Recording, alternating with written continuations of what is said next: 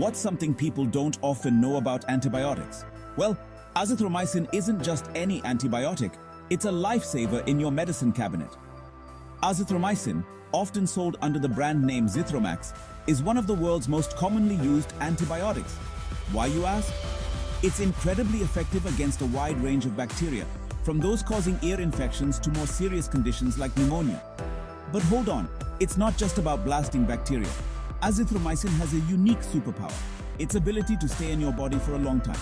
This means you typically take fewer doses compared to other antibiotics. Imagine fewer pills but the same knockout punch to infections. Now, every superhero has its kryptonite. For azithromycin, it's the side effects: nausea, diarrhea, and sometimes an upset stomach.